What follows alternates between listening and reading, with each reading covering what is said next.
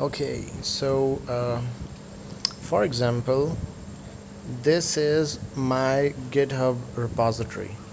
Okay, so in the beginning I created this repository on GitHub, and then I clone it to my computer. Okay, this is my computer. Or maybe we can make it a little zoom so it would work better. Okay, so this is my computer. Okay, so now I make changes in the repository and I push back to this GitHub repository. Okay, so this GitHub repository or a remote server for my repository is simply a remote. Okay, in Git vocabulary. Okay, so when I make any changes, it's up to me. I wanted to push that changes on remote or not. Okay, so every time I push changes on remote, and you can see it on GitHub. Okay, and then your computer comes in. Okay, you can clone the same repository from the same remote in your computer. Okay, so this is called remote in your computer. Okay, so now a repository may have a multiple remote. Okay, a repository may have multiple remote. Okay, so this is my computer, for example. Okay, I can make another remote. Okay, another remote on GitHub or any other remote provider, or maybe on a local computer on my network. For example, I have several computers on my network, so I can make remote any of those computers.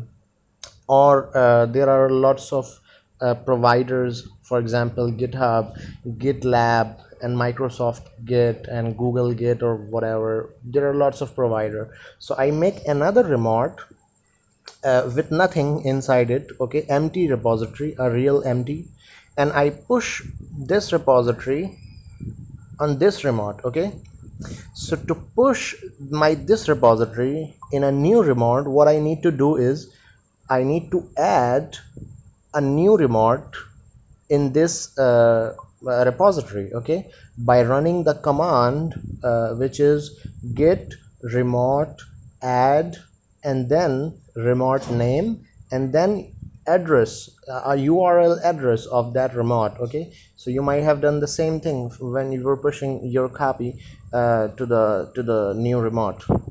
Okay, so after adding a new remote, what I can do, I can simply run the command git push, so it will simply push it to the new remote. But this time only git push will not work. Okay, you have to write the name of new remote when you're pushing, because your local repository have two remotes. So if you run the command just git push, it will not understand. Okay, so you have to specify on which remote you wanted to push the changes. Okay, so I can push on this remote, I can push on this remote as well. Okay, so I have both remote on board. Okay, so for example, in the beginning, when I clone this to my computer, okay, this repository will already have a remote with a default name origin. Okay, with the default name origin. So when you will add a new remote, okay, you will add a name, anything like remote 0 to 1. Okay, remote 0 to 1 or anything. So there will be two remote. First, the origin, which was the original remote, and the second is remote 0 to 1, for example.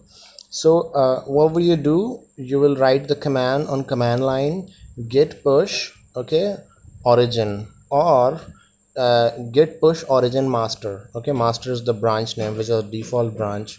Okay, or if you wanted to push to the second remote, you will write the command git push remote 0 to 1 master. Okay, now it comes to your, for example, you make another remote okay, you push the changes to this remote. Okay, you can do that, no problem. So now your repository will also have two remote. Okay, and the and sometimes we do that. Okay, sometimes we do that because we wanted to make another copy on remote. So like uh, like a safe copy as a backup and all. So these remotes are very useful if you have a multiple remote in your for example in your repository. It will help you in a several things. Okay, so this is a very simple, thing. Okay, just make it simple again. Okay, so we have two local repositories pointing to the same remote down here. Okay, this one, and we have a new remote which is pointing to this one. Okay, now let's have a look of the command line. Okay, how it works. So get, okay, get commands.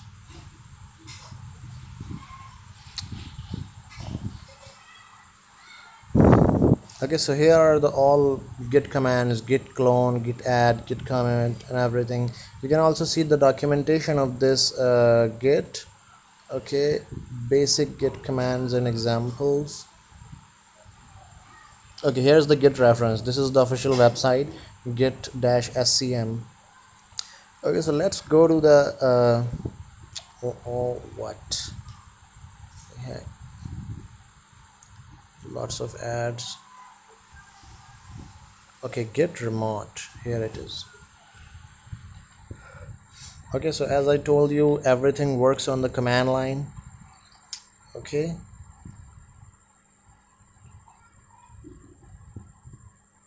okay, so this is the command for adding a new remote. Git remote add origin, which is the name of new remote.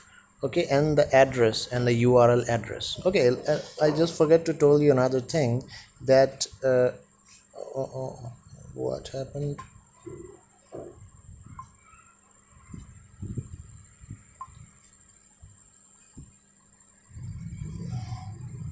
Okay, I just forget to tell you another thing, that doodle, yes, doodle works.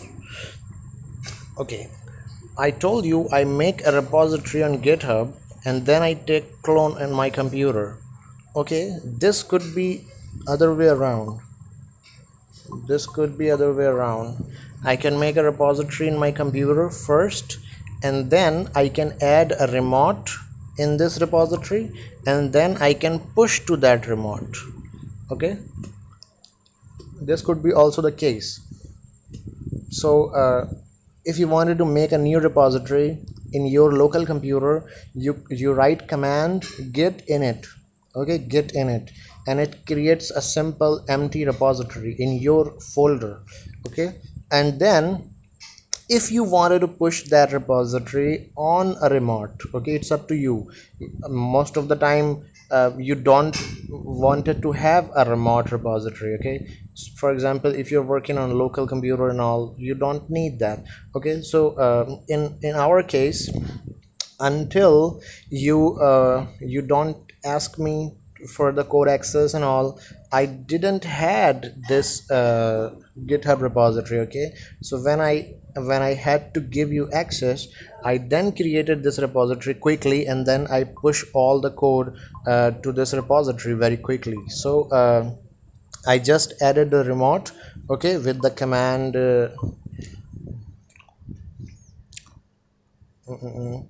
okay, with this command. Where it is. Every time it show very annoying ads.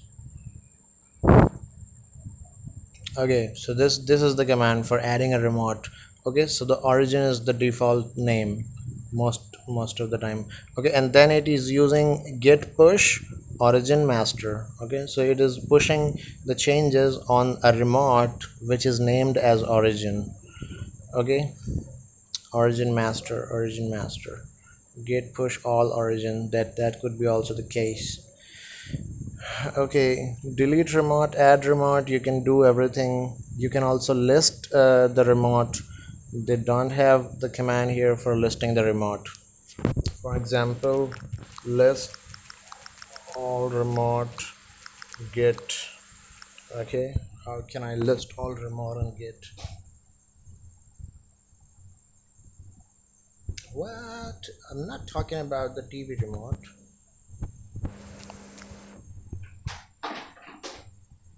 Yes.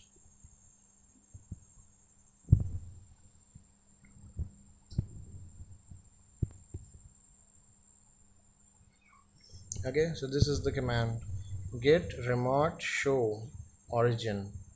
Okay, or just it could be another command like uh, git remote minus minus show and all. uh, okay, so this is the command actually for git remote show origin. It is to check the URL of a specific a remote. Okay, if you have a remote named origin and you know that, you can see the URL of this remote using this command. But how to list those remote? uh,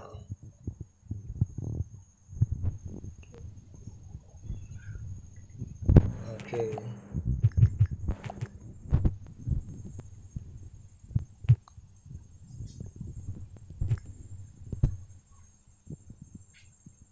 okay, list of remote for a git repository.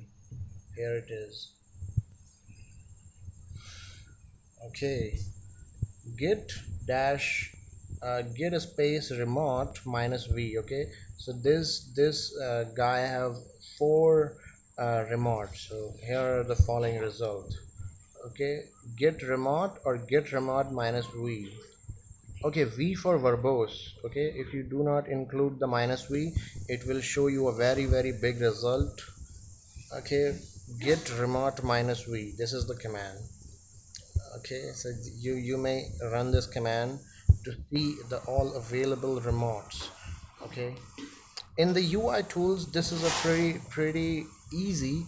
I mostly use the smart git, and it is very easy to handle multiple remotes at the same time using that GUI tool. uh, but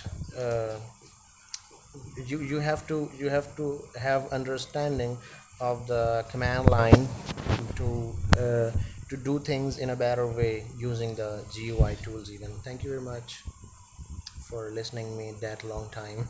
Sorry for a little bit longer video.